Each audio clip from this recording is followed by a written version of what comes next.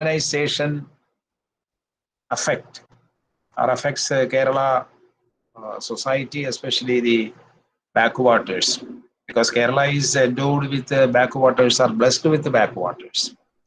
And a major feature of Kerala history and the culture is that the backwaters have molded the lifestyle of the people, their relations with the foreign countries, and to a certain extent,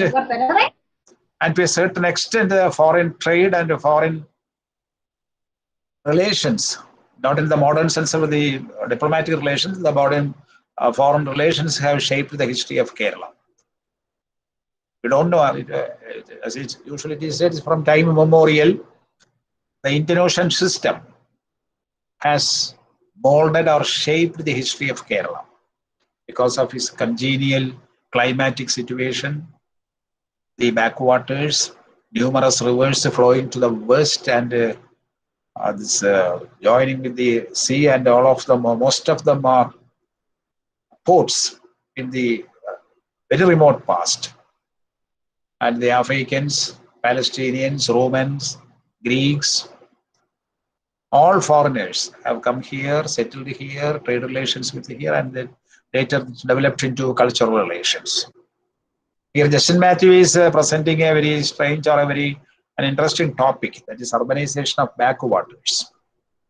Political ecology, that is his framing. I would like to congratulate him for framing such a title, political ecology. And we are eager to hear him. And he practices history, the Delhi University, the Ecology in the Delhi University.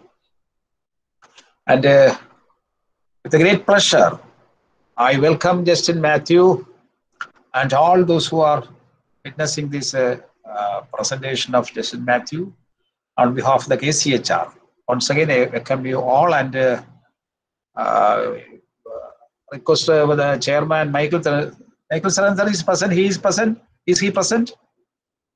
He'll be joining any moment now, sir. Okay. Then I straight away request Justin Mathew to start his presentation. Thank you.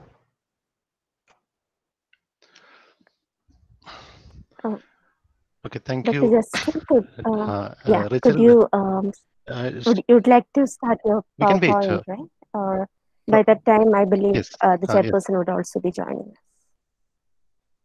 All right. Okay. Yeah. Right. We can wait for Tharakan, sir. There is no problem. Okay. Yeah. By the time, if you could set up your presentation, also, yeah. All That's right. fine. Okay. Okay. Yeah.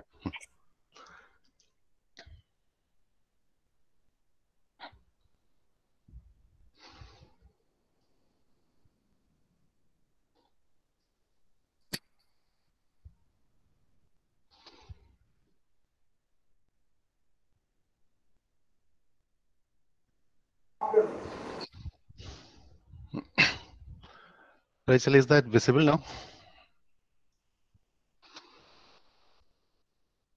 No, it's not visible. Just. Is it?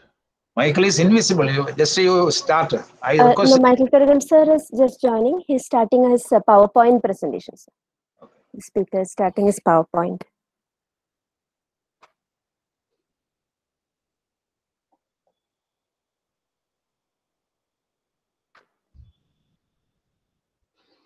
Justin, you have to use the share screen option and. Yeah. Yes, I'm doing that. Yes. Yeah. Now I think it should be visible. Yeah. Yes. Right. Okay. Yes. Professor Michael Tharakan has also joined us now. Professor Michael Tharakan, may I request you to kindly take over the proceedings?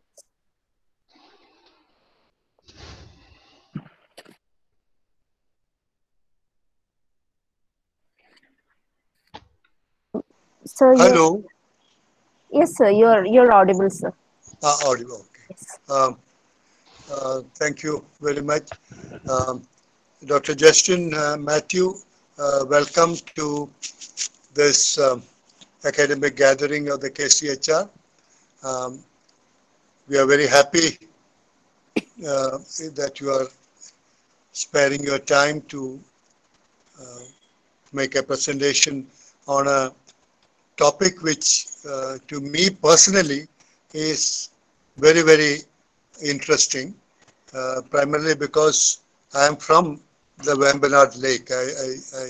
I live in an island in this Vembanad Lake, and it's only 22 kilometers away from the city of Cochin.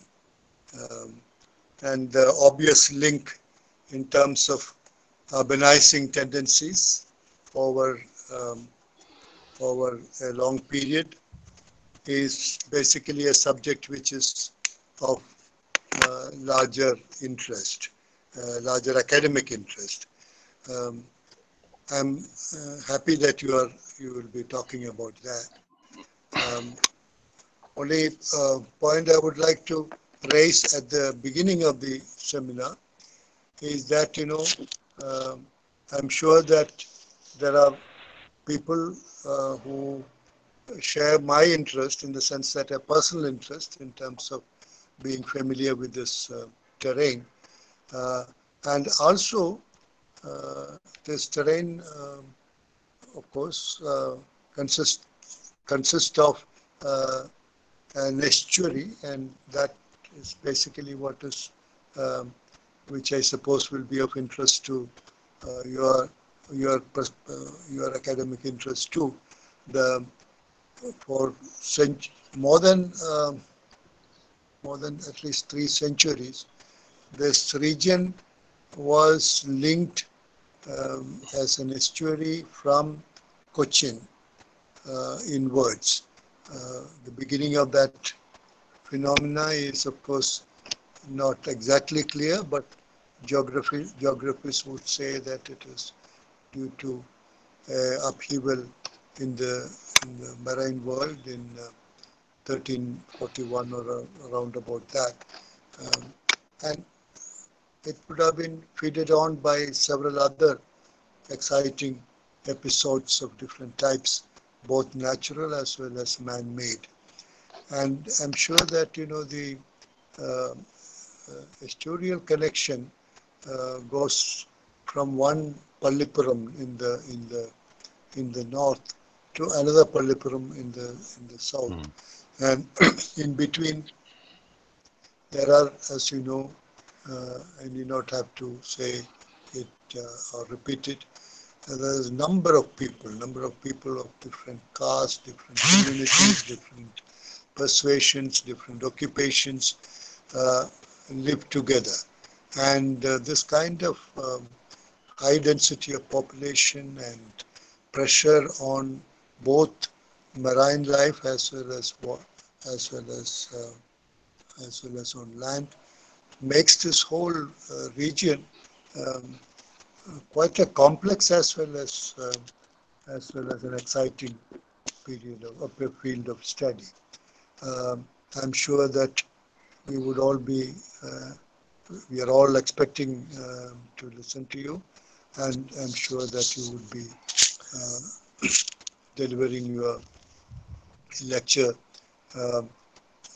satisfying our curiosity, satisfying our expectations. I once again welcome you. I once again thank you for sparing your time to give this lecture. Dr. Justin Mathew. Okay, thank you, Professor Michael Tharakan. Thank you, everyone, and good afternoon. So Professor Michael Tharakan made my task really easier by providing a really beautiful geographical and socio-political description of that the backwater region.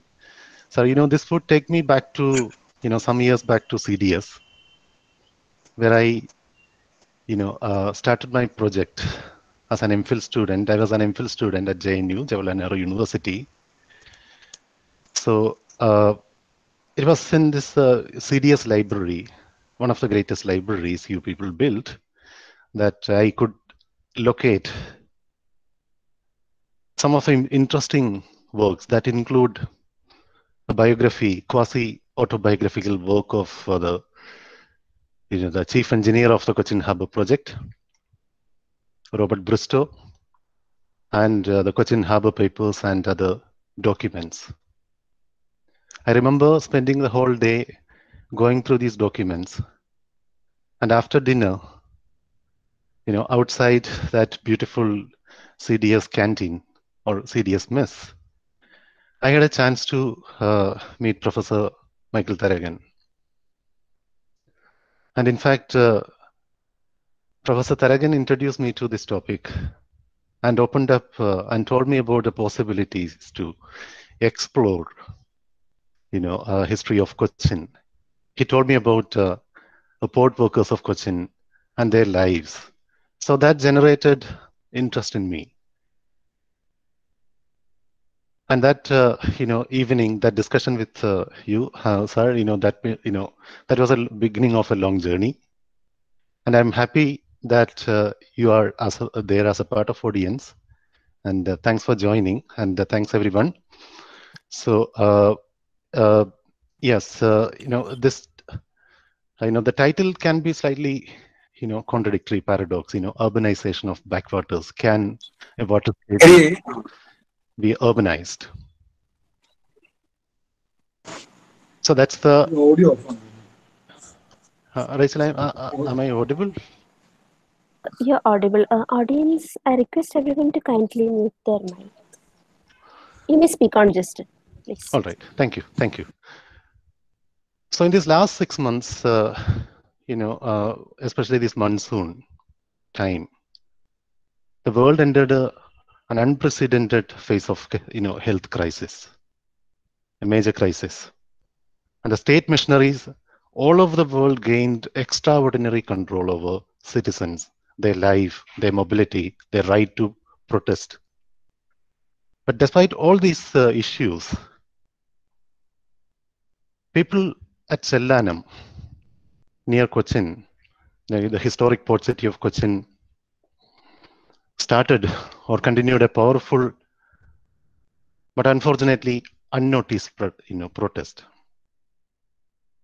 because of the sea erosion, especially during the monsoon, makes their precarious life extremely difficult, devastating experience.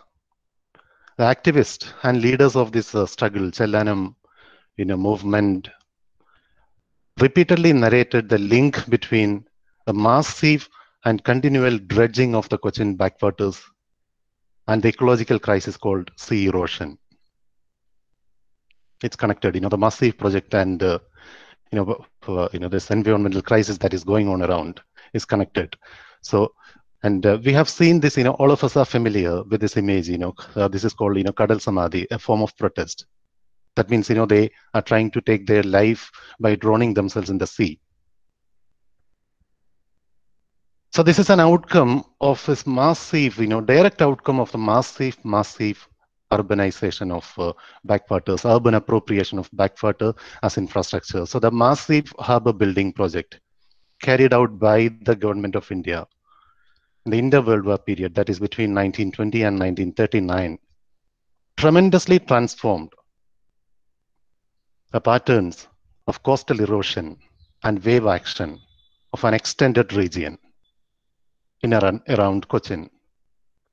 The massive project consequently affected the densely populated agricultural, fishing, and other villages, villages along the coast and backwaters.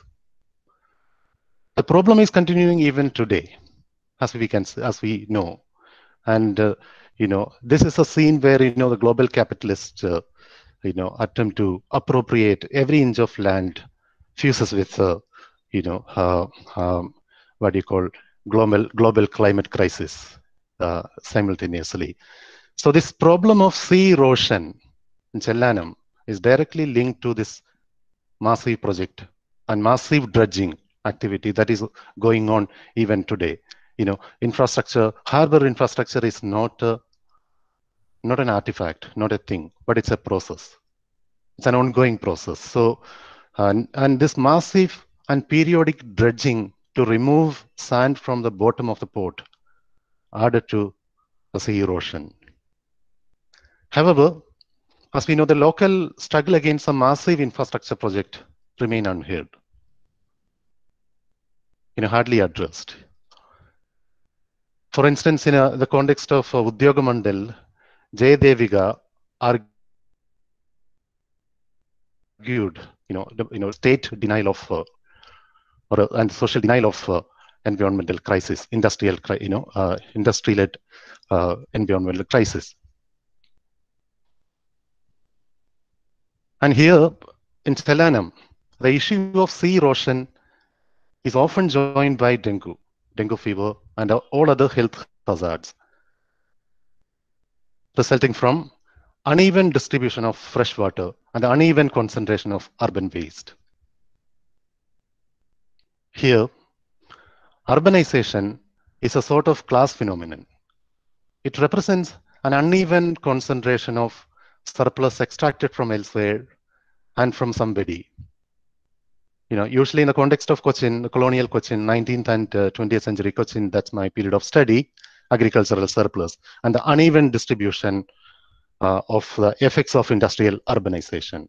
When we go to Cochin, on the one side, we have such a beautiful harbor, fine buildings, and ships are coming from all over the world. But the other side, we have villages like Chelanam, we have villages like Vaipin, and many other issues which I would be talking, gradually. So as we know, the example of Chelanam is one among many in Cochin to understand how the process of urbanization has been a dense socio-spatial process that goes beyond the spatially bounded settlement type of the city. However, much of the studies on the question of urbanization is silent about the physical, ecological foundation of the process, physical, ecological foundation of the city. At the same time, as this image shows, the photograph shows, the port city of Cochin is depicted as a queen of Arabian Sea, a great center of culture, heritage, tourism, a cradle of consumption. Then here the question here is then, what kind of city we want? Here I'm talking about the right to the city. Henry Lefebvre talked about the right to the city in the 1960s, 1970s. So in the Lefebvrean sense, transformed and renewed right to urban life. It's a powerful concept that has been central to several radical urban social movements that aim to remake the urban space we live in more inclusive and more habitable. The right to the city, or the right of the urban poor, migrants, and dispossessed to access the city as the use value of nature, not exchange value of real estate or buildings, and prioritize the use value of nature. Here, I argue that it required an integrated theory of city and urban life. We need a new vocabulary of urban that include not just the administrative territory that is demarcated as the city. If you go to an earlier map, this is an 1869 map of Cochin and its backwater and other hinterland region. If you carefully see this map, where do we demarcate this is city and this is village, this is urban, this is non-urban? So that's a question a historical geographer need to ask, need to develop a new vocabulary. So here I'm employing the critical urban theory perspective developed by radical geographers that include David Harvey, Henry Lefebvre, Neil Smith, and Neil Brunner. And I argue for a collective right rather than an individual right to access the resource that city that embodies. We talk about a collective power over the process of urbanization. So here, the right to the city means some kind of shaping power over the process of urbanization, over the ways in which our cities are made and in a way radically remade. And who has a power to remake that city? Who has that power to remake that urban? So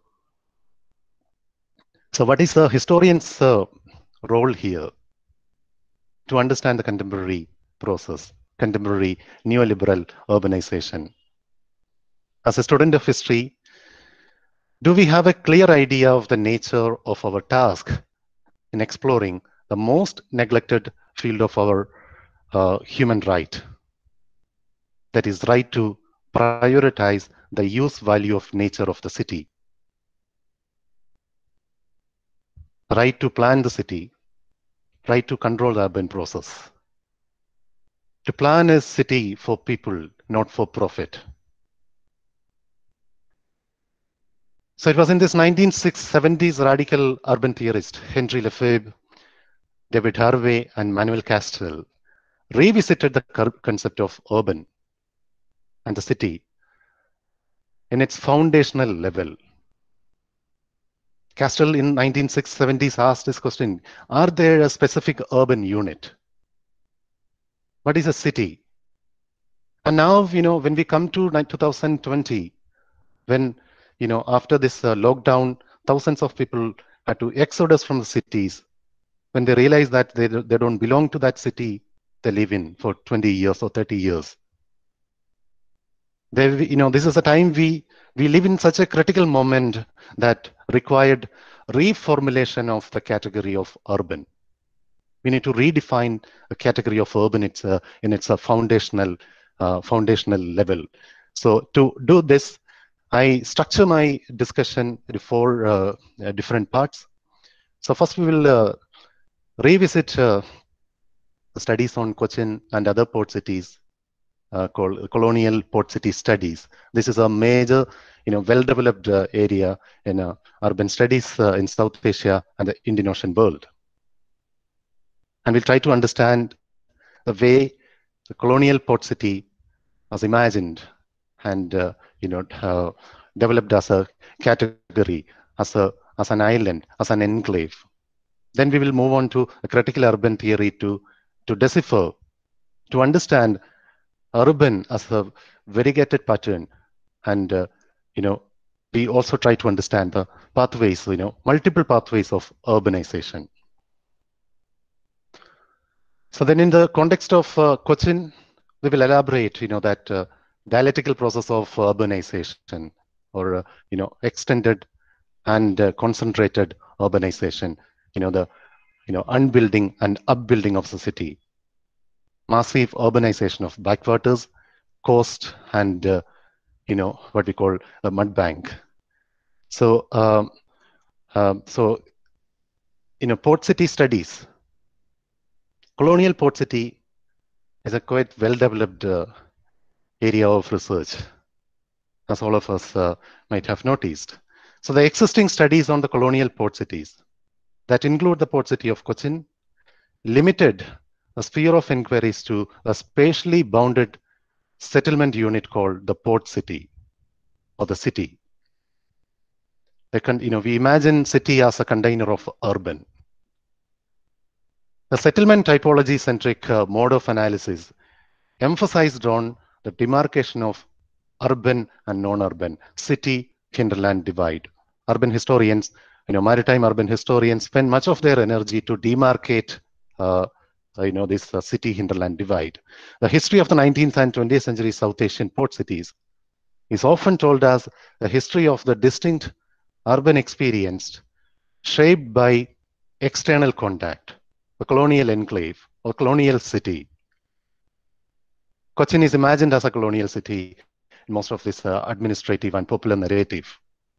And this dominant functionalist model is an accepted norm in the port city studies the past 8 decades.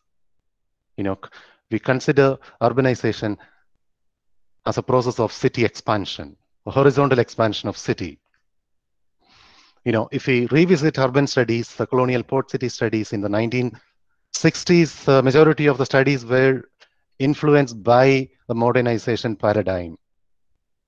In the Indian context or Indian Ocean context, we have Rhodes Murphy's geographical analysis of the port city, or Peter Rimmer's study on New Zealand, Susan Lewandowski's and Susan Neal's studies on Madras, and many more.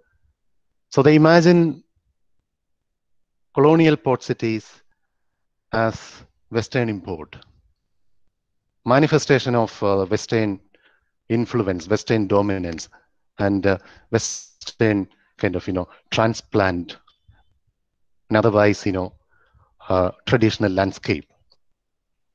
And when we move forward to 1970s and 1980s, the system model, considering city as a system, gained dominance.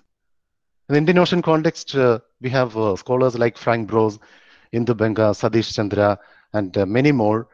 They developed these categories called gateway city and gateway of Western culture, or the gateway of Western cultural interaction, a point of interaction, a nodal point of interaction between traditional and modern, West and East.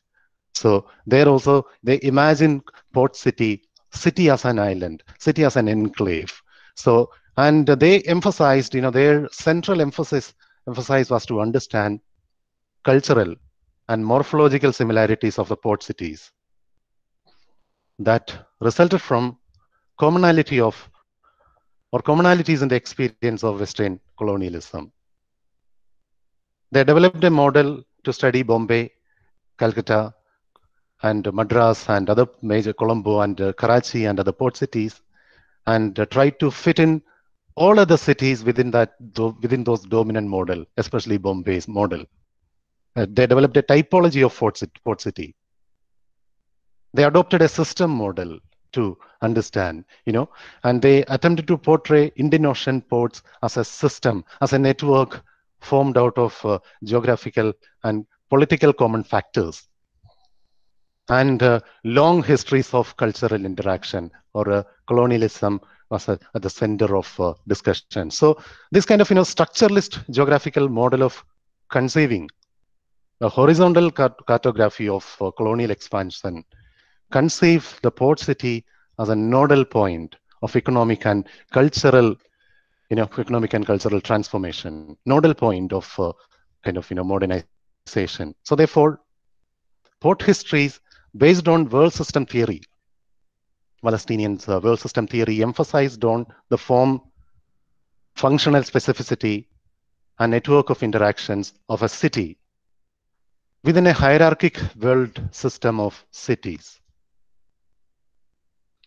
There, in that model, hinterland remained, continued as homogeneous, empty landscape.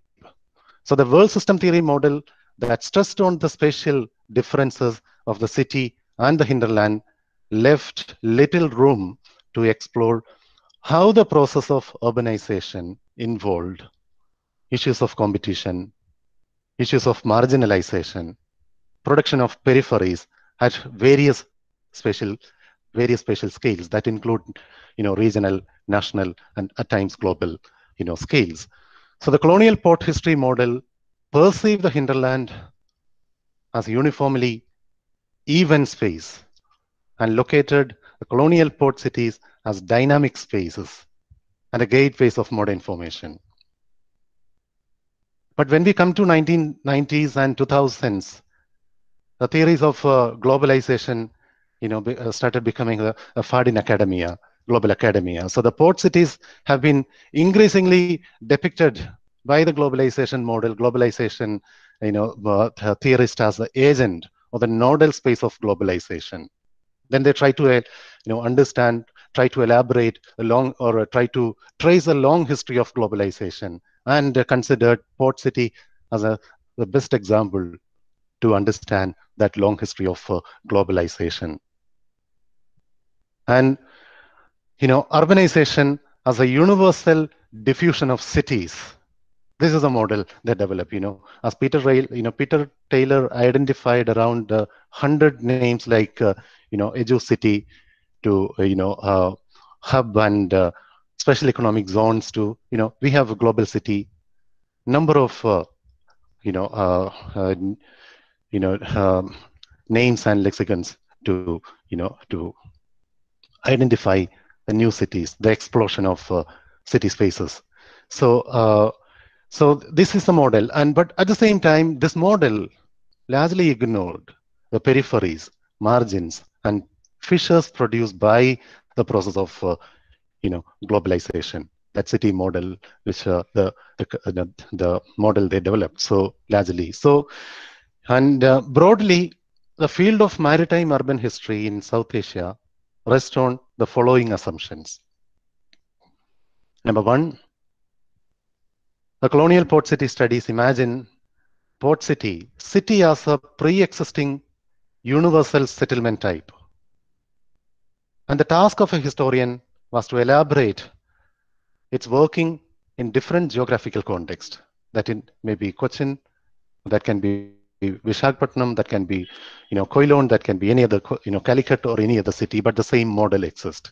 And second assumption, colonialism is a foundational concept to study the history of modern ports and harbors. Third, port city is a distinct type of settlement indicated by specific economic and demographic parameters requiring to be studied as a geographically separate space from its suburbs, its villages. As an island, port cities are always imagined as an island. As a consequence of these assumptions, maritime urban history of colonial South Asia has narrowed its geographical limits of inquiry to the major port cities with steam shipping, railway, and other transport network. Suppose if you study Cochin's history, these are the catalog provided by urban, port city historians that, you need to identify the existence of a major harbor, railway network, and major commodities.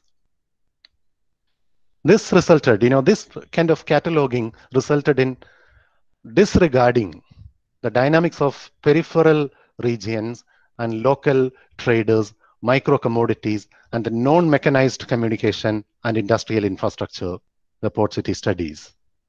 There are studies, obviously, there are exceptions, but, the port city literature,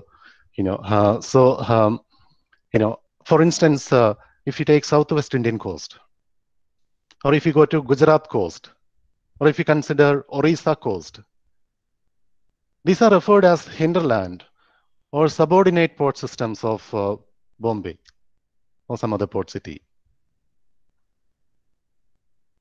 I argue that this coherent city hinterland divide is problematic.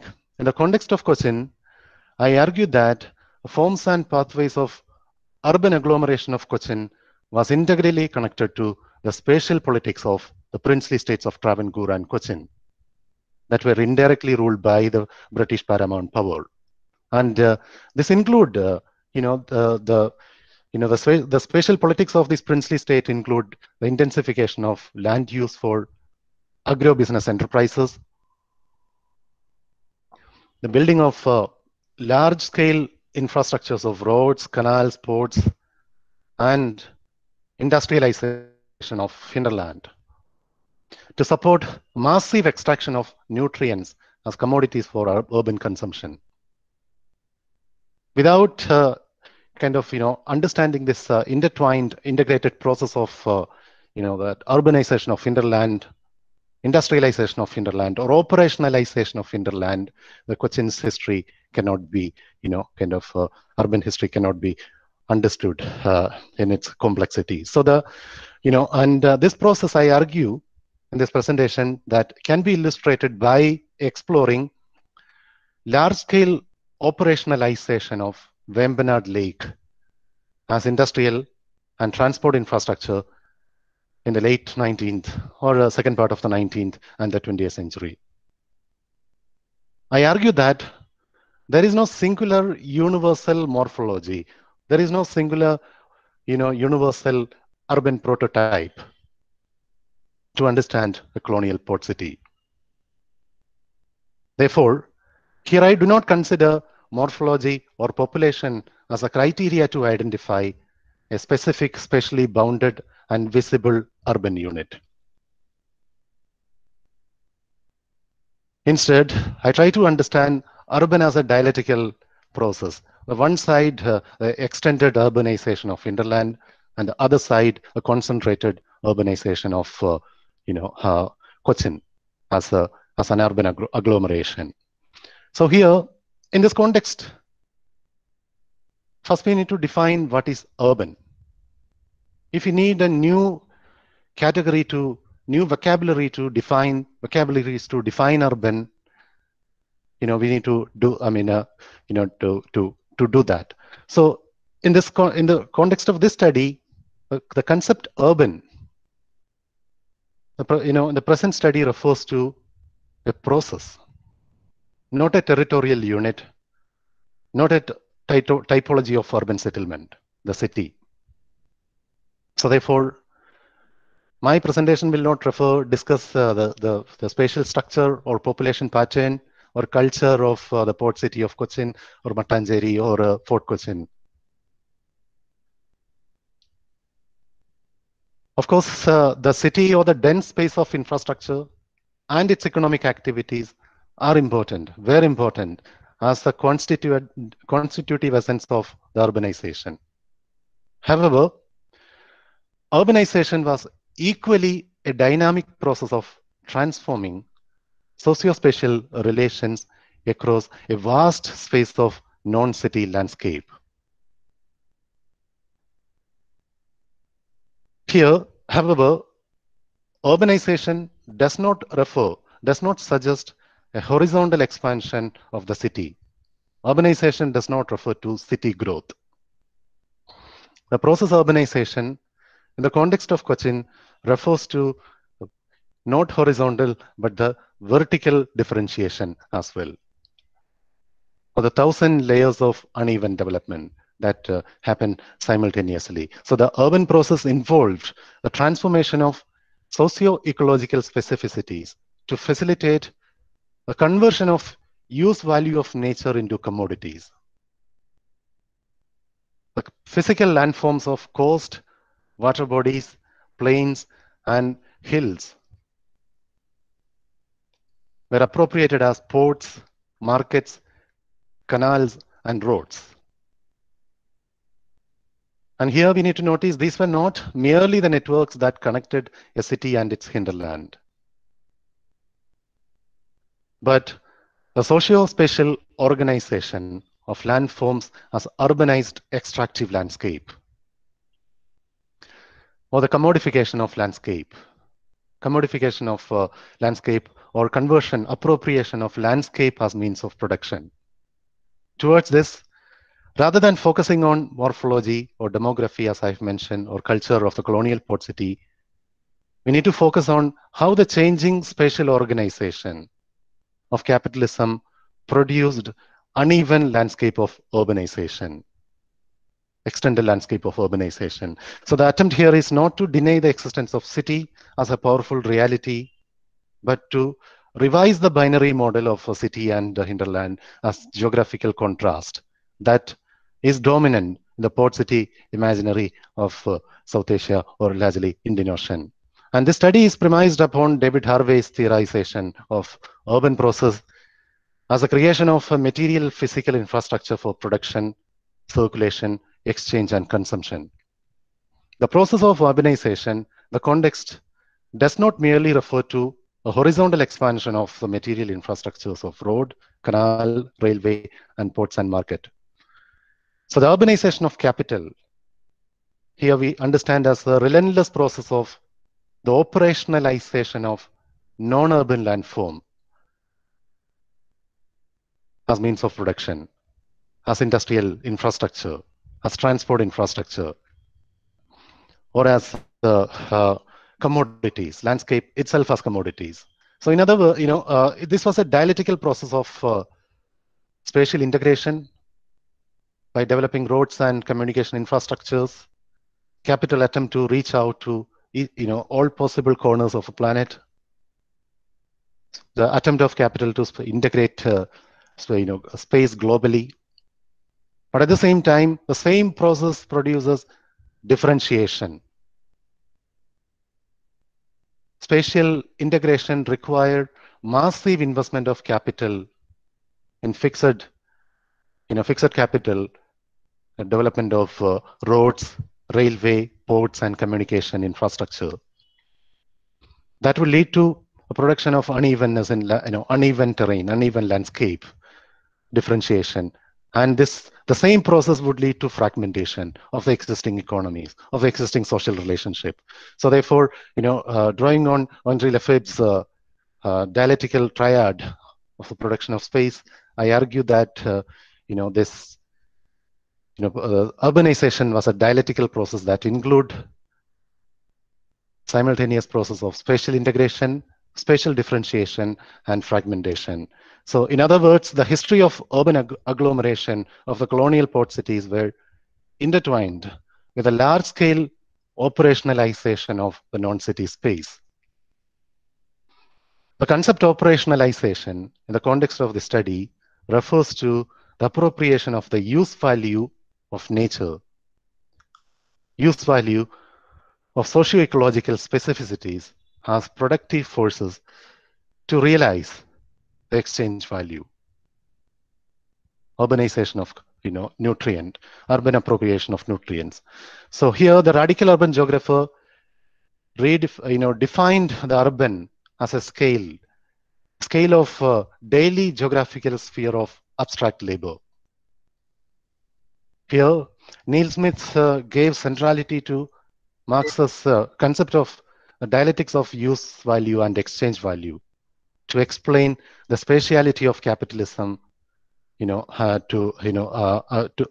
as the crucial theoretical foundation to understand, to define capitalism.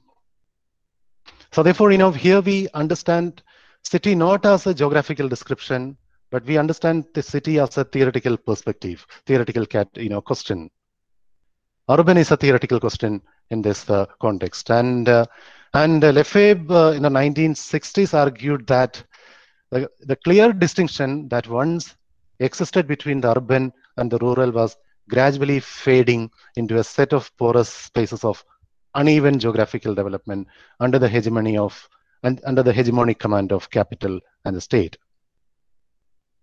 That include, in the contemporary context, if we see that, for instance, what do you call the level of violences, violence against agricultural producers, or urban property development and its expansion, or the wave state systems redefining private property rights globally, as Croy Ross would call it, global land grab, or Kathleen McAfee used the term green grab, or Neil Brunner would use the term planetary urbanization to depict this process of this urban, the complete, what Lefebvre in the 1960s called the complete urbanization of society. Here, the complete urbanization of society does not refer to horizontal expansion of urban across the planet, but rather the production, the urban domination, and how the urban domination reproduces fissures, reproduces islands of peripheries and marginality. So therefore, this is coming from this theoretical perspective is basically coming from Lefebvre's idea of Lefebvre's conceptualization of the production of space. As we know, space that includes the city is generally treated as a container or a pre-existing reality. But Lefebvre in the 1960s, 1970s, in his study, Production of Space, argued that space is produced. Space is socially produced. Space is a social product. For instance, every society produces their own, relation with nature like this. We have on the one side, we have, a Neolithic space, Neolithic village space. Other side, we have an industrial city. So this, in a sense, is defining our relation, social relation with nature, but this also defines relationship between people and people, so, social groups and social groups. So here, to understand this process, to understand this modern capitalistic process of redefining the nature, Lefebvre used the term urban society, especially this industrial society, that how, the expression of urban society, meets our theoretical need. That's what we need to elaborate in our own specific context. So so this Lefebvre's project in the 1960s and 1970s was to reconfigure the existing urban research. Until then, throughout the social science, especially in sociology, urban analysis was largely descriptive. Even now, urban analysis is largely descriptive. So the only exception was maybe the Chicago school, which remained influential into the 1960s. Especially, I'm referring to the writings of the Chicago School of Urban Sociologist Louis Wirth. Wirth defined urbanism as a way of life. He identified large population size, high population density, and high level of demographic heterogeneity as the defining feature of urbanism. Urban research, because discuss this to point out that urban research even now rely more on empirical generalization than on theory presence. We go for morphology, we go for infrastructural density, we go for, more than anything, we go for population pattern to define, to identify settlement typologies as the city, suburb, and villages. So Lefebvre in the 1970s proposed the idea called the complete urbanization of society, to revise the idea that cities represent a particular type of territory that could be defined in opposition to other, opposition to village. But this created a lot of confusion among urban researchers. This amounted to a horizontal cartography of urban question, urban, suburban, and rural. Lefebvrean concept of urban society are often used to refer to any city or any urban agglomeration. As a result of this confusion, we have forgotten or overlooked the social relationship with which each urban type is associated. City as a visible enclave. So that's a confusion, happened out of this. But at the same time, remember, this urban society does not argue that everything is city.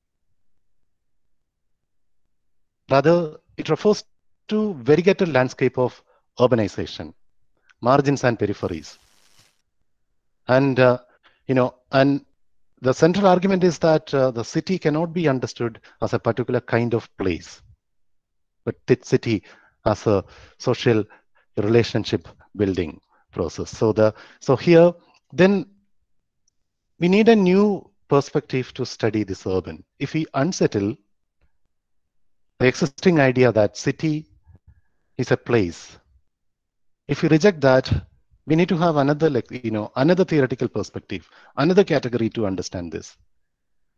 So it was, largely Lefebvre and later Neil Smith and Neil Brunner, these radical geographers, developed, they argued that a city is a scale, not a place, but a scale that exists with other scales of organizing socio-spatial life that include the regional scale.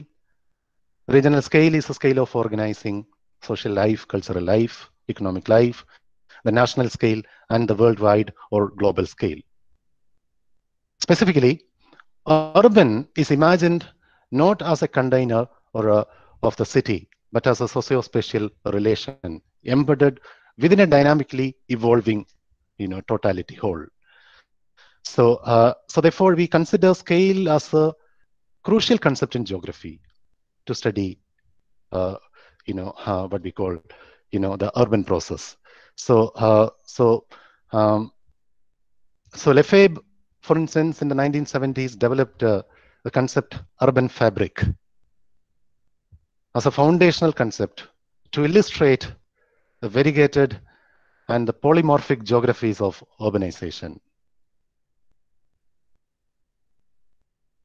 So the Lefebvrean concept would allow us to take this process, open up this process of urbanization to understand, to use the category, to use the concept, to develop the concept called urbanization of backwaters, urbanization of hillscape, urbanization of underwater. Urbanization in this context, in the context of the present study, is not a terrestrial activity alone. Urbanization is an active, is a process of appropriating, that hydraulic specificities, hydraulic socio-ecological specificities. So we go for, extreme territories of urbanization to understand, so we have recent studies on urbanization of Himalayas, means urban domination. So here, when we come to Kerala, this concept is not a new theoretical perspective or anything. There have been attempts to understand urban as a theoretical category in the context of Kerala as well. Or specifically in Kerala's context, urban had always been a concern for historians, for urban historians or economic historians of Kerala. This would even go back to the colonial documents, Ward and Corner's geographical survey provide a beautiful geographical description of, towns and inland markets and all. And if you read the official histories of Travancore and Cochin princely states, or William Logan's Malabar Manual, they also spend a lot of time to understand, this category called urban. Then when we come to there are so many studies, I can't mention all those studies here because of limited time. But when we come to mid-20th century, the great scholar, rather unnoticed scholar, P.J. Thomas has published different articles, numerous articles on this aspect of urbanization, the context of Cochin, in the context of Kerala, in this Madras Geographical Association journal. And later we have, Hansraj's views on Alleppey, attempt to study the pattern of third world urbanization as an important, study that would try to take out, take away this, urban question beyond settlement typology, so then we also have T.T. Srikumar's study on the urban processes of Kerala. So this can be an exceptional and important study. T.T. Srikumar used the concept called rurban or urban, rural plus urban, to refer to the high spatial dispersion of the town, the town in Southwest India. But Srikumar's study illustrated a mixed model that tend to dilute the aspect of the overwhelming urban domination of the social and economic activities of an extended landscape. So instead of going for that balanced, perspective, we need to see the impacts of urban domination. So that's the, otherwise, this is an extremely important concept, need to be further elaborated. T.T. Srikumar's, concept. So, and we also have, recent interventions globally made by urban political ecologists to redefine a category called urban. For instance, William Cronin's study on Chicago and Great West. This seminal work elaborated the role of hinterland as a constituent element in the production of Chicago in the 19th century as a metropolis. We also have Fernand Brodale's study on a Mediterranean region, and he argued that, he demonstrated the centrality of Alps Mountains and its passages as a crucial geographical factor, the production of urban landscape of Germanismus.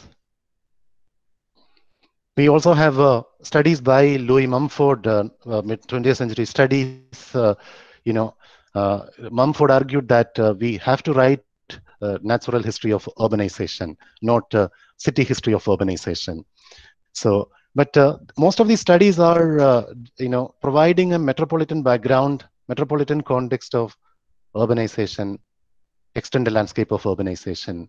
What we require in the context of Cochin or Southwest India is a different, a perspective, a colonial context to understand that variegated patterns and pathways of urbanization in the context of Cochin. And recent, last 10 years, we have studies by, urban political ecologists. They explore urban political ecology as an area of research in political ecology, UPE, explore how urbanization is very much a process of socio-metabolic transformation. They attempt to understand the urban in terms of environmental politics. UPE, urban political ecology, reformulate the political economy to take environmental politics seriously.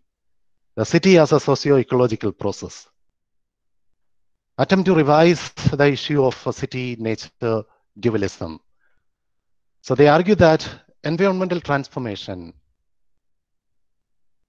are not independent of class, gender, ethnicity, or other power struggle. Urban political ecology research has begun to show that because of underlying economic, political, and cultural processes inherent in the production of urban landscape, urban change tend to be spatially differentiated and highly uneven.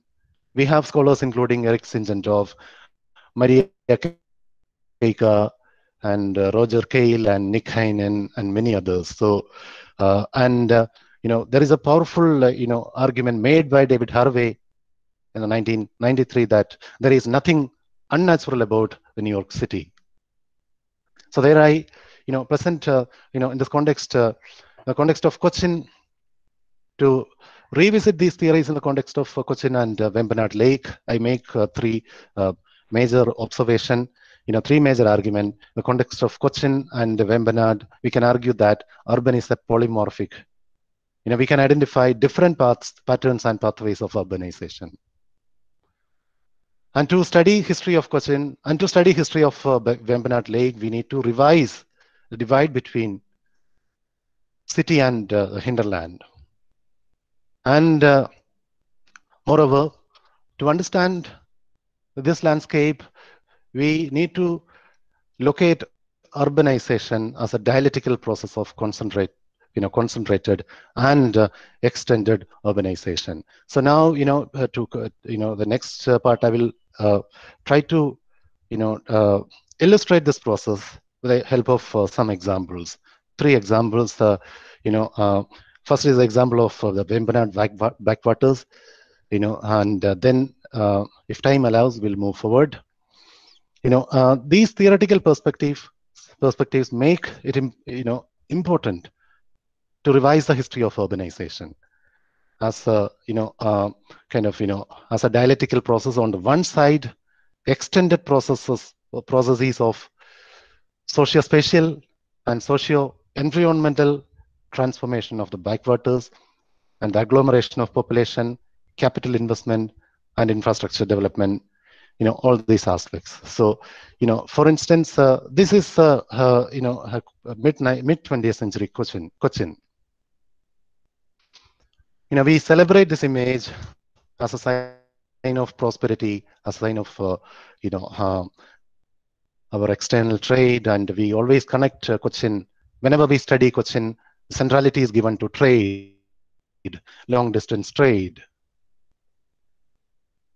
But our attempt to move backward to the backwater region, how the operationalization of this backwater region was central, how this transformation of socio-spatial relationship of the backwater region was central in the making of the cradle of consumption or the rich urban space is largely missing in our urban urban studies. For instance, this many of our official histories and gazetteers celebrate Kerala as a garden of coconut. We imagine coconut cultivation in Kerala is a historyless process, but I would argue that was not historyless process. It was very much a 19th century development. A commercialization of landscape was a 19th century, a process. It is essential to notice that the colonization of Southwest Indian wetland region with coconut palms was a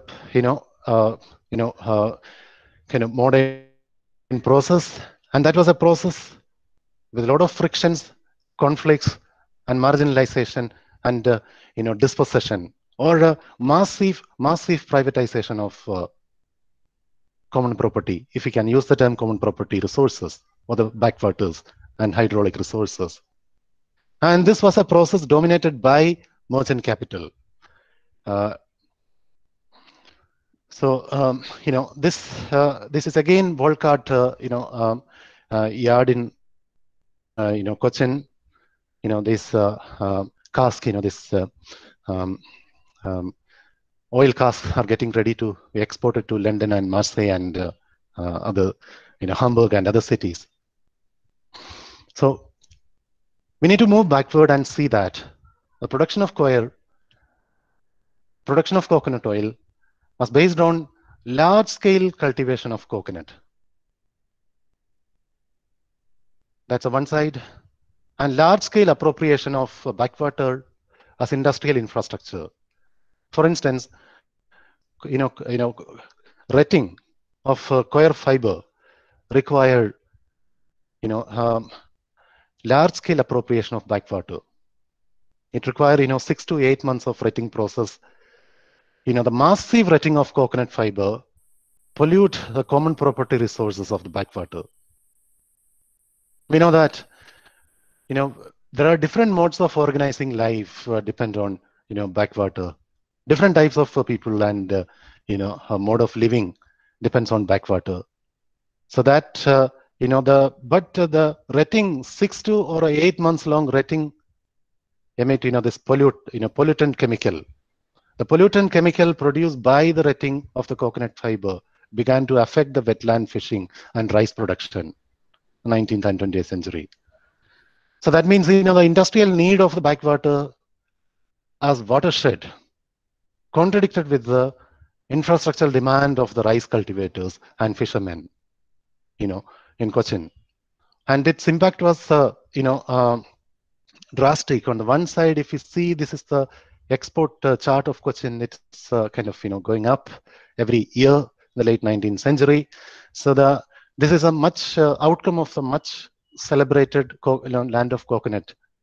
But I argue this was socially produced, this process. And see, the other side of coconut, the industrialization of agricultural field, industrialization of backwater. In 1865, Travancore was a rice exporting region. I'm not saying that overseas export, but it had rice surplus. I'm not also saying that everybody had rice to eat. The condition existed in Travancore, even in the 19th century, was a contradictory condition. The coexistence of opulence and poverty. If you can use the term, Karl Polanyi's term, poverty and opulence coexist, or overflowing bins and empty stomach was the. But this was a rice-producing region, and gradually, when we come to 1923, 40% of rice we required, in Travancore region we had to import. Massive dependence on the shipping industry, massive dependence on the urban mercantile class to have your daily food. So this is the outcome, of that the industrialization, the making of the backwater region as an agro-industrial belt. So this also resulted the concentration of coir capital, and this concentration of coir capital in Cochin was realized through massive and extended project of converting backwaters into long-distance waterways for bulk commodity transportation.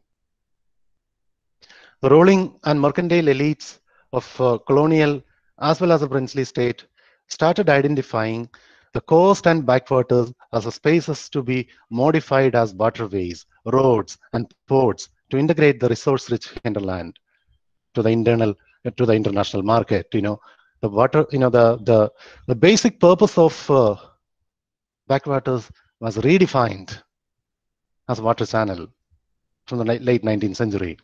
So a colonial port town therefore can be located as part of the such spatial organization to accelerate the circulation of use value of nature in the capitalist market.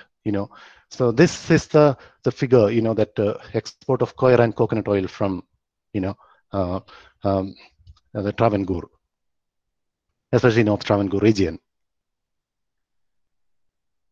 Now we need to go beyond that trade figure to understand these graphs as a massive industrialized process of appropriating nature as nutrients as commodities that involved destruction of many other existing economic activities and relationship. And this was realized also by developing reconfiguring landscape as transport infrastructure, appropriation of landform, socio-ecological specificities as transport infrastructure. For instance, the Public Work Department of the government of Travancore and Cochin started to spend about 40% of the annual state revenue, state income, to develop canals, to facilitate uninterrupted circulation of bulk commodities that include coconut and spices and kerosene oil. This is the PWD investment figure of Travancore and Cochin. Travancore. So this is a story obvious to many of us, but it's a contradictory social outcome of the massive privatization of water body is less discussed. I mean, the appropriation of landform as commercial infrastructure contradicted with spaces of locally specific agroecological activities such as fishing, backwaters, transport, wetland rice cultivation, this was a project realized also with the help of not just the colonial capital, but the Travancore princely state and the princely state bureaucracy. For instance, the late 19th century Travancore princely state realized these major, canal networks by appropriating, the swampy landscape and converted them into transit canals, jetties, and lighthouse embankments and channels. For instance, AVM Canal, Alapura, that Travancore princely state PWD allotted 39,000 out of their 80,000 budget every year from for a decade to realize this canal and its functioning. So to provide a barrier-free channel of network. And opposing this kind of massive concentration of labor and capital, labor and state revenue, mainly coming from agricultural revenue, development of canal, development of transport infrastructure. Malayalam Manorama, the early 20th century called the Travancore PWD a Department of Public Waste. It was called a DPW. That's why Department of Public Waste. They wrote an English editorial so that these English bureaucrats would read that, and they argue that the major portion of the resources of the state has been lavished upon the European interest. So and because of these canals, the infrastructural demands of the country boards and steamers for deeper waterways required conversion of lagoons and canals. And remember, these canals had many fishing infrastructures. And the churning of these swampy and shallow backwaters led to conflicts between the fishing and agricultural infrastructure requirement. So towards the end of the 19th century, the steamboat owned by the Alleppey and Cochin-based mercantile companies began to majorly disrupt fishing and country boat navigation in Vembanad backwaters. Malayalam Manorama and Deepika, both newspapers, every day they had articles complaining atrocities made by these company boats or steam boats or the European company boats or Indian-owned company boats. They argue, there's an interesting quote, there are many of them. Earlier, Manorama wrote in 1909, earlier water transport journey were not quite difficult. It was much before the nuisance called steamboats companies. Earlier, anybody could access boats according to their convenience. Now, at every jetty, one can only see these companies. Other small boats cannot enter the jetty without getting the prior approval of these companies. This clearly refers to the privatization of this waterscape. And not just that, the expansion of steamships conflicted with the interest of the rich Syrian Christian and Nair landlords, who invested in the reclamation of backwaters to expand the paddy cultivation. So with the help of a steam pump and meagerly paid lower caste agricultural laborers, the rice entrepreneurs of Kutanad region reclaimed more than 5,500 acres of backwaters paddy field in the late 19th century, later also. However, the PWD of the government of Madras considered the backwater reclamation for paddy cultivation as an obstruction to connect inland town with Cochin. The massive churning of backwater was also considered as a threat to the port of Cochin, since the reclamation was led to the silting up of sandbar at the mouth of the Cochin Harbour. So therefore, preserving the stability of the backwater was important for the colonial authorities.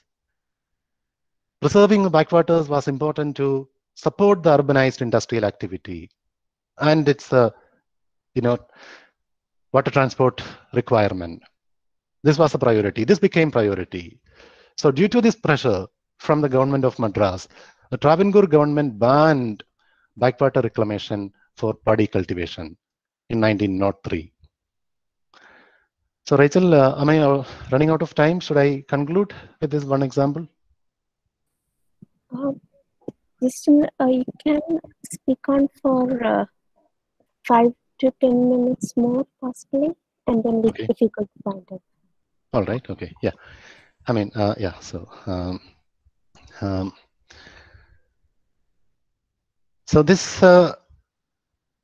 urban appropriation of landscape was not limited to this inland waterscape.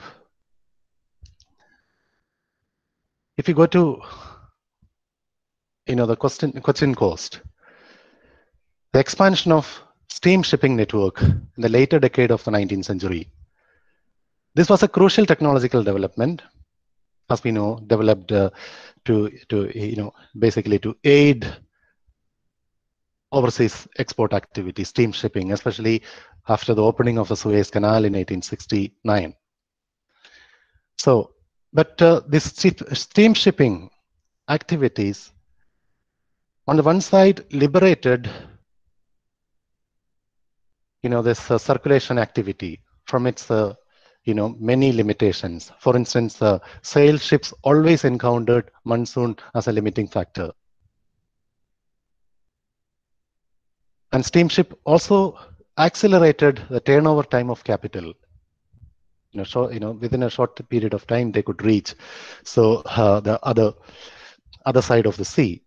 So therefore, the port of Cochin, if you see port of Cochin from 1857 to 1913-14, that the tonnage handled by steamships remarkably increased. Number of vessels. These are steam vessels. But the steam shipping activity had to depend on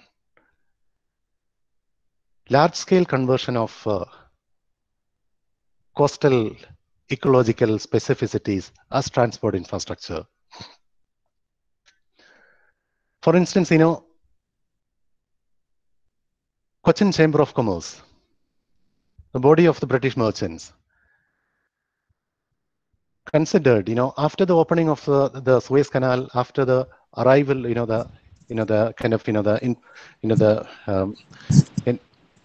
increase in the steam shipping activities, Cochin Chamber of Commerce or the British merchants found the sandbar at the mouth of the Cochin Harbour as a barrier, Cochin backwaters as a barrier to overcome. They started, perceiving the backwater necessarily as a shipping channel. So they tried to appropriate the appropriation of land and water as infrastructure for the shipping activities were not limited to the administrative boundary of the municipal town of Cochin or municipal town of Mattancherry or Ernakulam. The development of shipping infrastructure was a geographically expanded process of modifying the existing mode of organizing landform and water bodies as source of livelihood. For instance, the appropriation of the mud bank in Chagara as a monsoon anchorage for steam shipping as a process that involved conflicts with local fishing economies, as we know.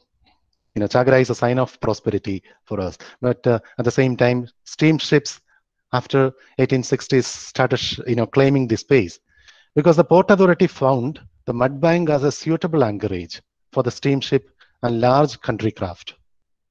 Because the calm water tract created at sea by the thick deposit of alluvial soil washed down from the Sahyadri hills during the monsoon was called mud bank.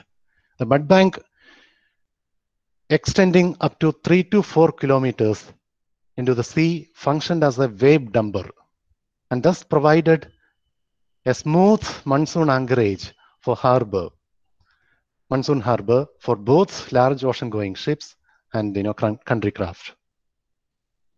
And this muddy alluvial deposit carried out to sea created zones of calm water where multiple economic activities were possible. This Purakad, Alappuzha, and Narakkal, these were the signs, signs of prosperity.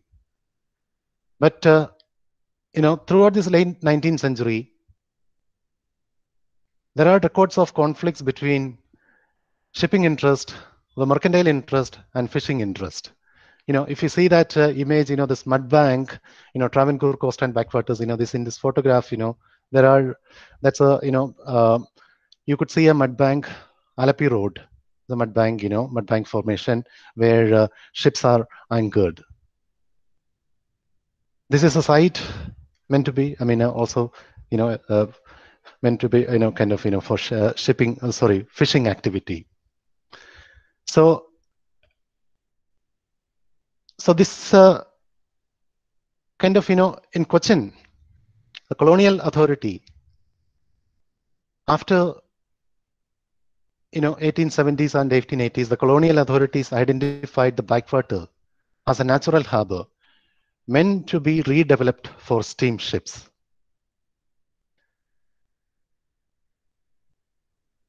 But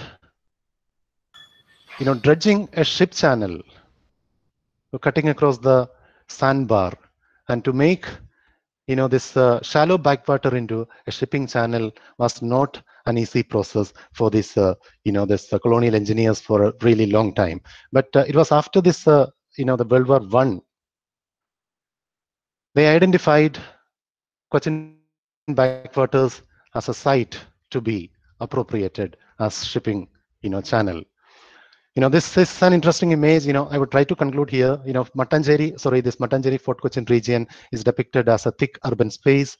And if we cross, that Wellington Island, Venduruthi Island and Wellington Island to, the mainland, region from British Cochin to turn towards that, that's empty and homogeneous space to be appropriated for shipping activity, to be appropriated for urban activity. So, and they developed, this is a site, what we see in front of us. There were, in 1920s, there were around 2,600 fishing stakes in the backwater of Cochin. To make that economic activity an important activity for the Vala and other fishing communities in Cochin. And if you go to the mouth of that harbor near British Cochin, there were 120 fishing stakes the mouth of the harbor. And there were 85 another fishing stakes at the mouth of the Ramanturuthu, that small island, the middle of the backwaters. However, the state, both the princely state records and the British records, use the language of public good and safety to justify the increasing state control of the common property resources and to remove them. For instance, a survey of fishing industry by the Revenue Department of Cochin State conducted in 1907 complained that the waterways largely used for navigational purpose have often been interrupted by planting these fishing stakes to the dangerous, to the danger of the public use, using them. That basically the state started considering fishing infrastructure, country boards, and other economic activities as nuisance, as a problem to be eliminated or marginalized. So, and for instance, the Cochin Port Authority argued in the 1907 that, I quote them, the ignorant and short-sighted fishermen who plan the fishing stake shamelessly create public danger, obstruct smooth functioning of the the commercial activity. It was in this context that in 1920s, the Cochin Port Authority, or the government of Madras and government of India launched the Cochin Harbour project of converting the large sheet of backwater into a modern harbour, a beautiful harbour. And this involved massive dredging of the backwater. 3 to 5 feet or 3 to 14 feet deep backwaters were converted into 32 feet. The ship channel. The period between 1920 and 1929. And so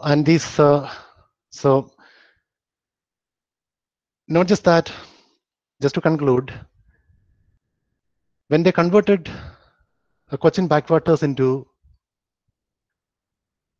harbour, they also identified not just the backwater, but 6,000 kilometers area as a catchment area of the Cochin port. And the Port Authority imported regulations. They prevented, modifications of this landscape to prevent, to protect Cochin Harbour or the Cochin, the Vembanad backwaters as an industrial infrastructure to facilitate the massive appropriation of nutrients, massive appropriation of natural resources as urbanized commodities. Urbanized commodity required not just this, the conversion or the building of a city, not just the building of an island of a city, but that involved large-scale reconfiguration of landscape. For instance, the river Periyar was identified as a catchment area of the British Cochin Harbour to provide fresh water. At the same time, the same process deprived island dwellers in and around Cochin of fresh water. Because of the number of ships increased, Cochin backwaters, the water became unusable for the people live by backwaters. And river Periyar was appropriated as an infrastructure to provide electricity, to provide fresh water to this harbour.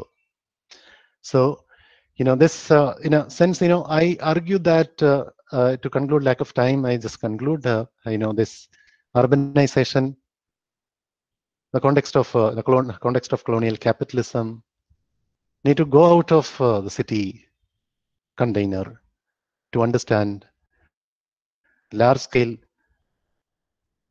geographical reconfiguration and uneven integration of socio-ecological specificities and its urbanization as commodities.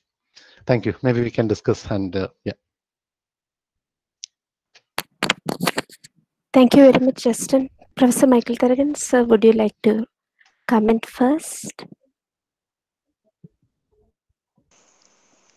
No, I've got a few comments, but I'll reserve it right now.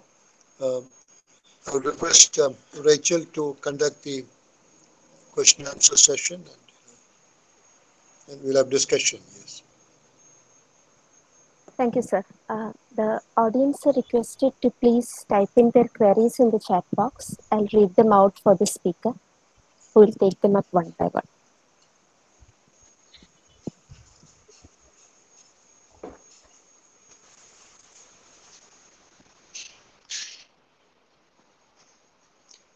May I point out something, since there is a gap between the first question? Sure, sir. Can I? Hello? Yes, sir, please. Yeah, I was wondering, Dr. Justin, have you also looked at the same hinterland backwaters, having played not necessarily a similar one, but slightly different type of influence upon another urbanization process, that of Alleppey?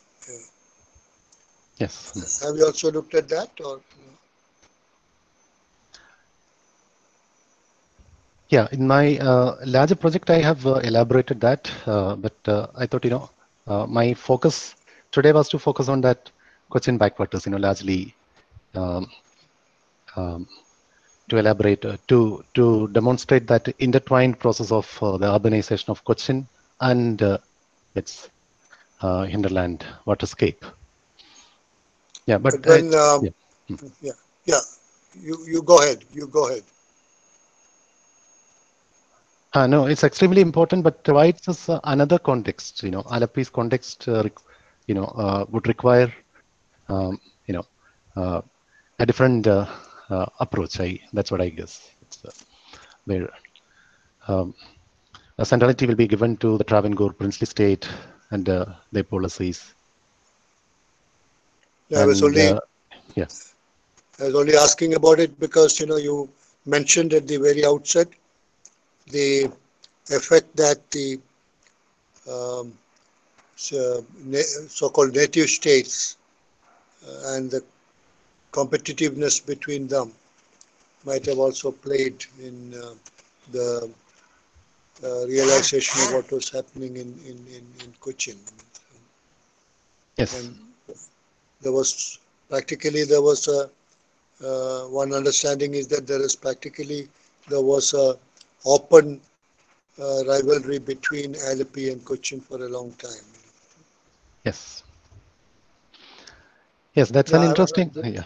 Yes. I was only inquiring. Yes. I mean, whether you. Okay. Yeah. Yes, that's an important aspect to be explored. This twin cities and its production of urban space.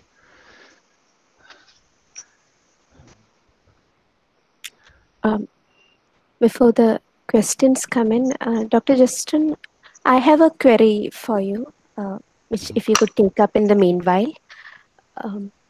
Through your presentation, you have tried to unsettle the port-hinterland binary. The southwest coast of India has been part of the Indian Ocean network for a long period. Especially for the early historic periods, the hinterland, quote-unquote, is not considered to be very dynamic or agential in the process. While it is not of your immediate concern, in your opinion, will it be methodologically valid to extend the modes of thinking that you've employed for earlier periods that do not refer to urban or port in the same sense? Yeah, my answer would be yes and no. Yes, because we need to explore the networks. That we always have a tendency to give centrality to our maritime networks, connections. But at the same time, there is a need to, explore and incorporate other networks and other connections. For instance, across the Sahyadris, the way the connections we had with the other region, the Sahyadri region, and beyond that, eastern side of is an equally important concern to understand, the process of urbanization. I will, for instance, I would refer to Warden Corner's geographical survey. So their mode of analysis is slightly different. They, they understand, that southwest coast, Sahyadris, and beyond that, the Tamil plains, as an integral whole. That understanding is there. So therefore, that's required. But at the same time, I would argue that what I was talking largely about is it's a capitalistic urbanization, not an earlier city and its hinterland model. That need to be further elaborated. Thank you. Thank you. We have few queries in the chat box. First is from Ayana Anthony. Thank you so much for this very informative session, sir. Before the British constructed the port in Kochi, where exactly were the ships harbored? Sir, I think you mentioned Chellanam as a historical port. When was it so? No, I haven't mentioned Chellanam as a historical port. It was Narakkal and Malippuram, where Cochin state controlled anchorages. And obviously, British Cochin was the anchorage controlled by different colonial authorities from the 15th century. Chellanam was referring to Chellanam peripheral by that has been going on for last century.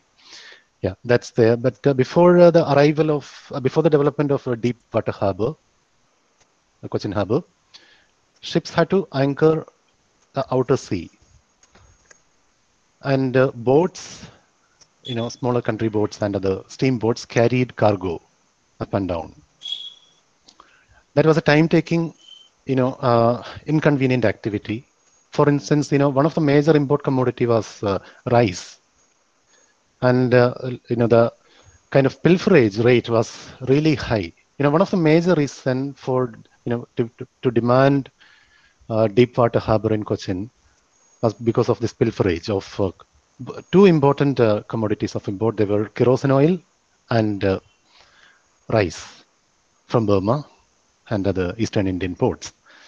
So that's there. So ships would come to, before that, ships would come to Bombay or Colombo. And smaller ships would carry goods to Cochin, to outer sea. That was a pattern. Yeah, it's a complex process, much beyond that. I stop here, but yeah. We have our next query from Dr. Vinita Mena. Excellent, thank you. So many issues to process. I was thinking of Alapad black sand mining issue and Vellanathuruth issue, etc. How is public good and common property conceptually distinguished in urban theorization?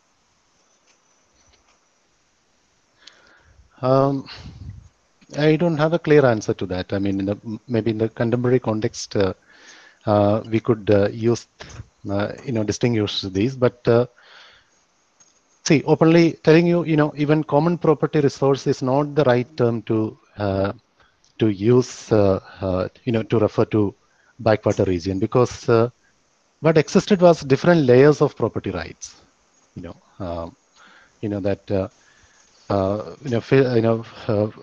Fishing communities, groups had their right, but their right would never prevent other social groups a transport worker from accessing that region, or a backwater cultivator from accessing backwater, as a or a coir artisan from renting his fiber. So it's not an absolute. I would not use the term common property as an absolute category here. So that was relative, but for convenience for this mode of presentation, I use that category. That's the thing. But when it comes to then what happened after 19th century and later was a massive privatization, massive state control. The what do you call the capitalist domination of these spaces, and prioritize their circulatory demand, their industrial demand over all other demands. So if you read Malayalam Manorama or Deepika newspaper, the late 19th, early 20th century, it's full of these reports, full of these conflicts between these interests. But somehow, our historical studies haven't incorporated these, yeah. Maybe due to digital access, we have access to these newspapers. That's why, yeah. Dr. Chandanathil Jeevan has a query. We have got a marvelous view of the urbanization of the aquatic systems in a way we hadn't known, at least new for me. Is there many ecological implications and consequences? Is there a few comments you can make? Rachel, I'm afraid I didn't get it fully. Through your talk, we have got a marvelous view of the urbanization of the aquatic systems in a way we hadn't. Yes. It has many ecological implications and consequences.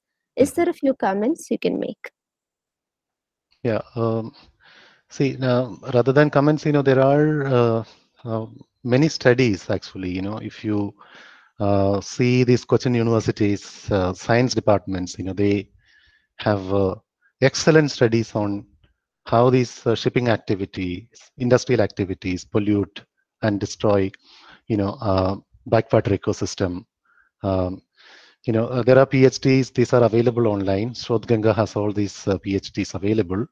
And I'm not an expert to give you all those scientific terminologies here, but I found them extremely important and useful to, conceptualize my own work. And recently, Jay Devika also has worked on this aspect, in the context of Udyoga Mandal, how this environmental destruction, transform, that would, and it's how the state, systematically deny this environmental destruction. So that is an important intervention. And also, I forgot to mention the beginning. One of the major influence, one of the major works, intervention to understand this ecological implication, impact, many layers, not just urban, is Alagal. Alagal, that online pamphlet, published since I think 2012. At least from 2012, I try to read that regularly. That was a major influence to shape my own work. But yeah, sadly we don't have Peter with us now.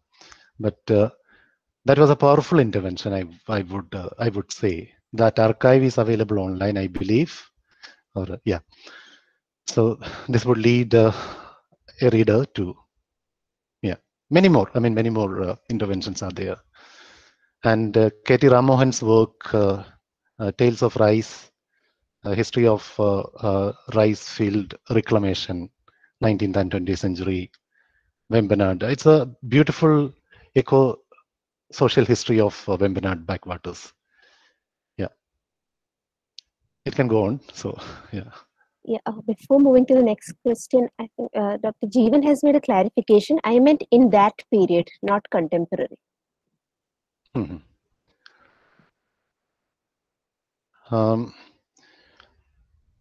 I mean, the works I mentioned obviously discuss that period also. I mean, K.T. Ramohan's work, for instance, discuss how these large-scale land reclamation had a socio-ecological implication in transforming Vembanad backwaters. And we also have works discussing, that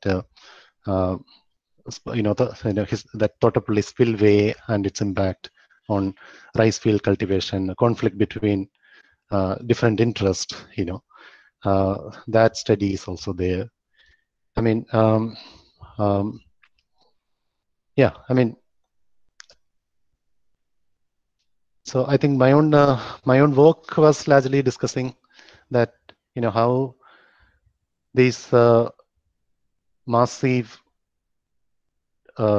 dredging activity that happened in Cochin, the 1920s, had a major impact on that coastal region.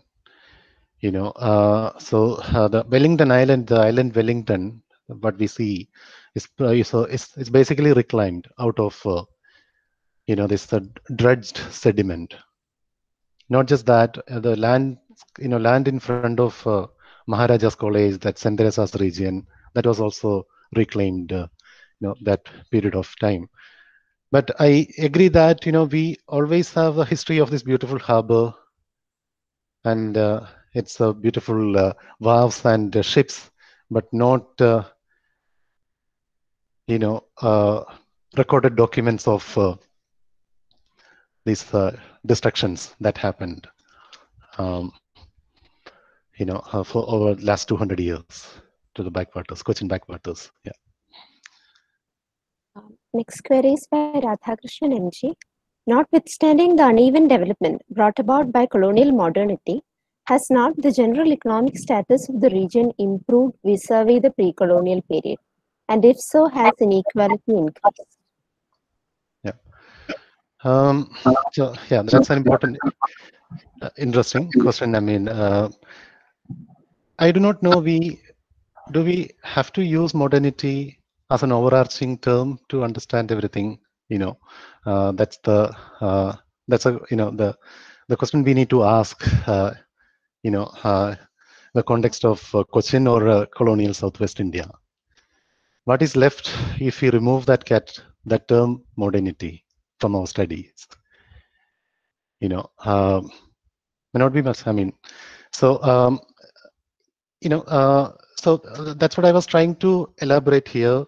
There is a tendency, especially in the urban history, to give centrality to colonialism, colonial modernity, as the central, prime mover to understand urban history.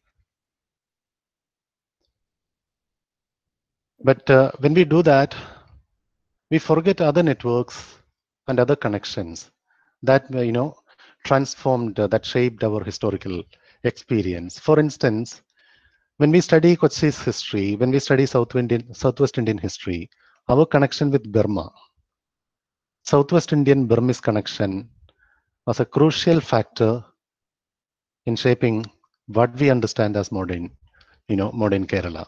Our connection with Sri Lanka was extremely important in shaping our networks and shaping our own modern history. But by giving centrality to colonialism, we ignore many other networks. We ignore many other aspects of understanding our own history. By celebrating colonial modernity as a phase of improvement, we tend to forget the marginality created by the same process. That's what I try to argue here, that the port of Cochin was an excellent harbor produced by a British engineer, but the same process produced massive level of marginalization, peripheries, and dispossession. So that's the history. If that's the history, I doubt whether we can consider colonialism, colonial modernity, as a stage of historical, our evolutionary stage in humanity's march towards progress. That I doubt. That's the modernity for me is largely a re-avatar of modernization theory only earlier. I mean, if we don't approach it very carefully. Yeah, I mean, not as a stage of human progress. Next query is from Jinu GV. Does the term dialectical process in urbanization be compared to Marx's dialectical theory? Yes, exactly. I mean, it's coming from the way I use the dialectics of urbanization is clearly coming from Marx's own idea of dialectics of use value and exchange value. That's a connection here, because that's a political question as well. How do we understand urban? Should we understand urban as a use value of nature, or should we understand urban as an exchange value of commodity? What should be, is it city for people, or is it a city? Should we consider city as a space for people, or is it a space to make more profit and more profit? That's a political question. That's the central concern for our generation of urban historian, right? Especially neoliberal, the massive dispossession, and happen in these cities all around the world. That include Cochin as well. If you remember, Valarbadam struggle, that's the, yeah. Dr. Vinitha Menon has a follow-up from her earlier query, I believe. In the social impact assessment, how are these issues addressed these days? Her earlier query was on public good and common property as being conceptually distinguished in urban theorization. I think I'm not the right person to answer the contemporary, urban policy. Yeah, I think so. Yeah. Mathew Joseph has the next query. Can we look into the counter mappings apart from those developed by regional elite to this urbanization? Rather than the state-sponsored restructuring, how urbanization was mapped at a more local context?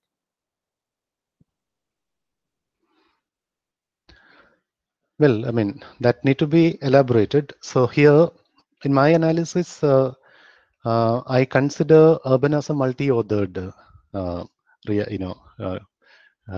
reality or condition. So I don't exclude local actors and networks and commodities.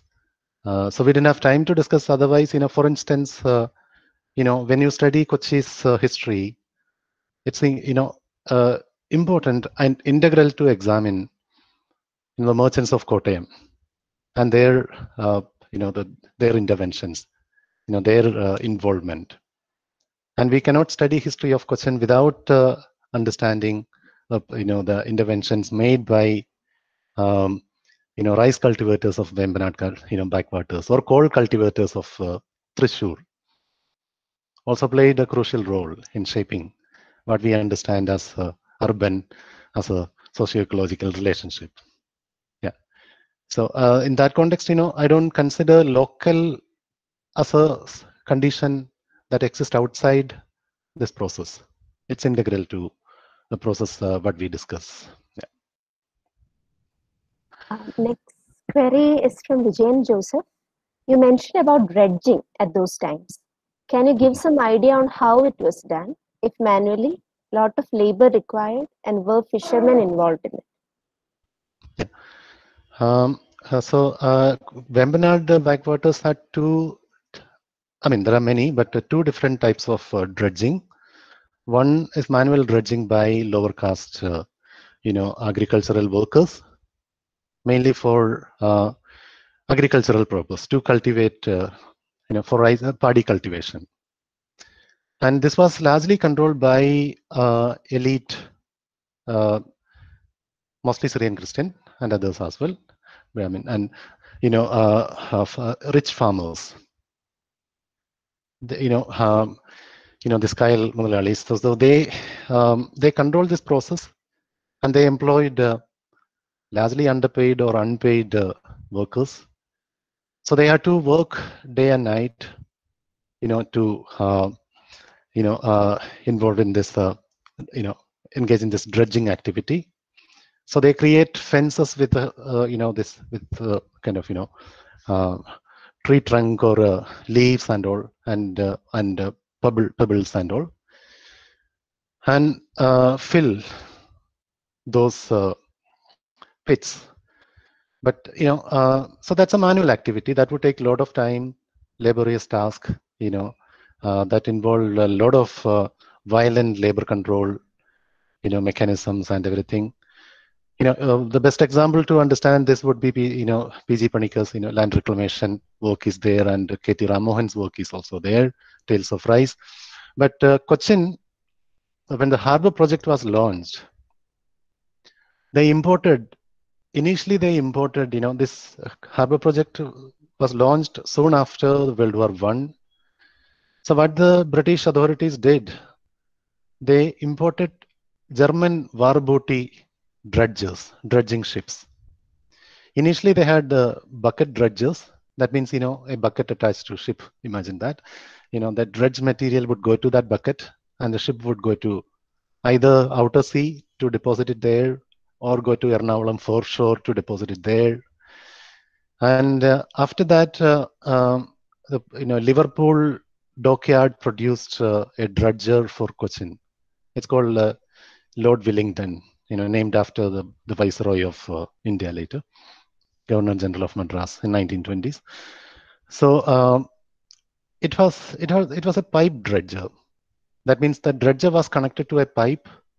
Suppose if the dredger is dredging that Arimukam, that sea inlet, and the pipe would connect to Venduruthi Island, and the ship is extremely powerful, that it can pump the dredge material to the present day Wellington Island. So that's the way Wellington Island was reclaimed. But at the same time, this was not free of local skills. The much celebrated modern harbour, Cochin Harbour, is largely local skill. To understand the terrain, to understand the soil, how to manage the dredged island, So this was locally managed. It was basically massive appropriation of local labor, indigenous labor power and indigenous skills, including Khalasis. The skill of Khalasis to work backwater, water bodies, to move heavy material. So I would argue the modern harbour, Cochin Harbour, was realized with the help of indigenous skills and labor force. Yeah. Blessing Joseph is asking, has the process of dynamic formation of a port city in any way disseminated inland, or was it confined to just port areas? If it has, have you come across sources which point to this? Can you read that first part, Rachel, once again? Has the process of dynamic formation of a port city in any way disseminated inland, or was it confined to just port areas? Yeah. Okay. No, it was moving inside. I mean, for instance, one of the major regulations implemented by the Port Authority was to maintain River Periyar as it is. Because the silting, River Periyar silting can have a major impact on, Cochin Harbour. Even today, that's a major concern for the Port Authority. When a flood happened 2018, this was a major concern. Now, there is a need to protect the harbour. Protecting the harbour required maintenance of hydraulic specificities, maintenance of forest level, the forest cover of that Western Ghats or Sahyadris. So these are invisible process, but these are going on. It's an ongoing process for last 100 years. For the forest cover, the conservation politics, the state conservation politics was equally influenced by Port Authorities' requirement to maintain Ponnani to Kollam region, Western Ghats as maritime infrastructure zone, hydraulic infrastructure zone. Without Periyar, there won't, maintaining that balance of Periyar, the existence of port would be kind of, under threat. That's there. That's an ongoing process even today. We come to our last question, I think. Susan Shanathan. I notice a paradox that the pepper trade collapses along with the refrigeration and the onset of the First World War and the building of the Kochi port. Am I right? Missionary records seems to define Aleppi as the port where they disembarked in 1820. Rather than World War I time, rather than kind of declining that spice trade, the loss of European market forced the European merchants and the indigenous merchants to find subcontinental market. So they shifted their trade routes and networks and connections and tried to develop a subcontinental market for spices.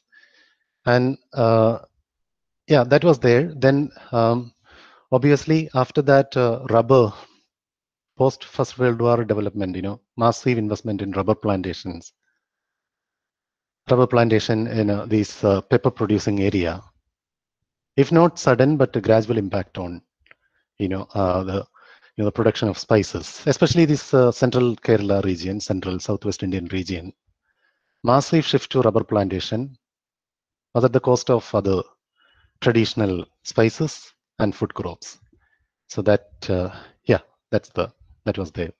And yeah, the Cochin, Aleppi port, obviously, all these ports, port centers along the coast was politically influenced.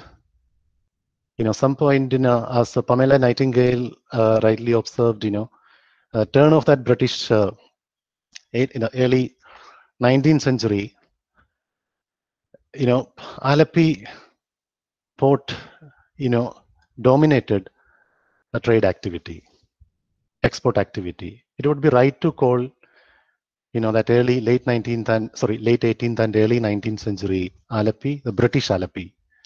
So that's the level of. But later, what happened? 1830s, 1840s, and exactly 1850s, the British imperial power lifted a monopoly trade. When monopoly was lifted, British Cochin was a British port, and Aleppi was Travancore state port. British port became a port without any monopoly trade privileges. But in Travancore and Cochin, a local trader had to sell his pepper, timber, spices to state agent that would go to Aleppi port. Right. So therefore, what developed in the 1850s and later, 1840s and later was a smuggling alliance between British merchants in Cochin and the indigenous or the local merchants in Travancore and Cochin. Massive, large-scale smuggling of pepper and tobacco and all these happened. And, that was a major activity there.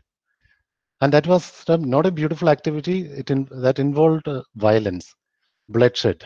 Both Travancore and Cochin state would violently repress attempt to smuggle, across the Vembanad backwaters. But obviously, state had limited control.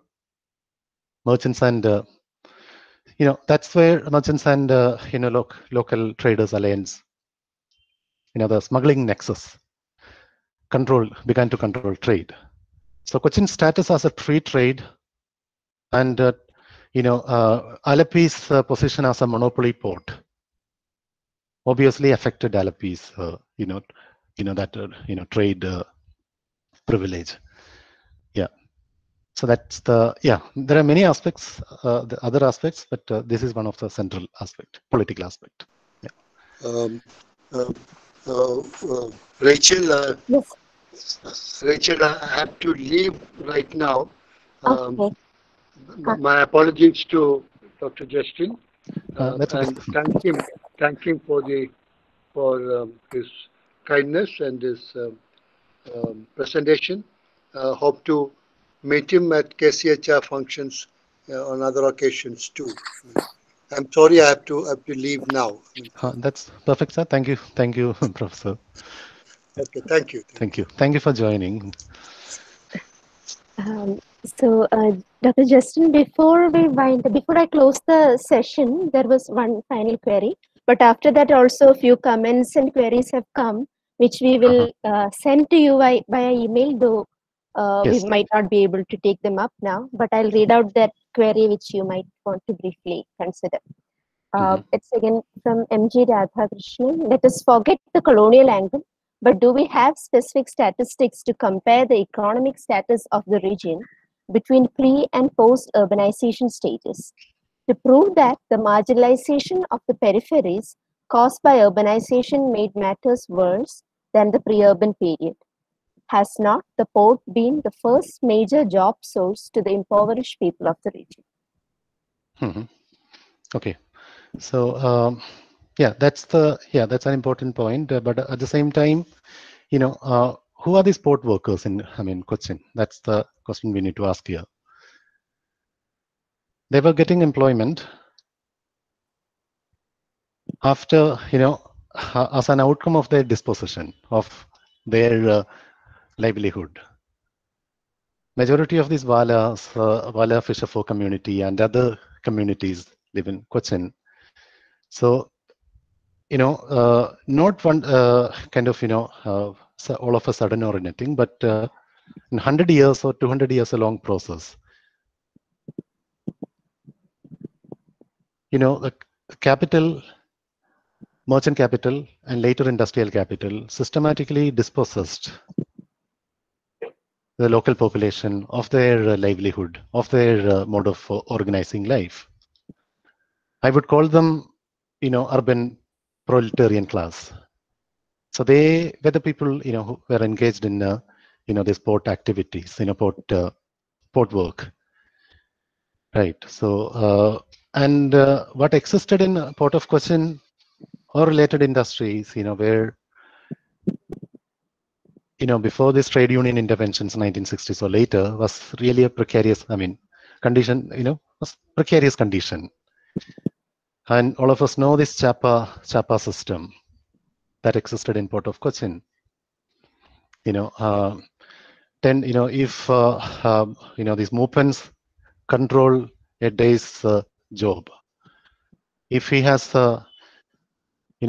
if he wants to hire one person or two people, or two employees, there would be 30 or 40 waiting outside the dockyard. So this was the condition, that existed in, the Cochin port. So, oh yes, of course, this we have a lot of narratives that would depict the port of Cochin as a site of employment, as a site of prosperity, and a space of hope. Of course, Port of Cochin is a space of hope, but whose hope is that? Was that? Is the question here. Yeah. Thank you so much, Justin, for that very engaging talk and maybe one of the most dynamic discussions we have had in this series. I apologize to everyone whose queries or comments we were not able to take up due to lack of time. And our next talk in the series, next webinar, is on the 22nd of October. Again, we have another talk on Kochi, Cities as Continuum, an embodied cinematic geography of Kochi by Dr. Kamal Christie, KG. Invite all of you to be part of it. And thank you once again, Justin. Thank you. Thank you. Thank you all. May I leave? Yes, please.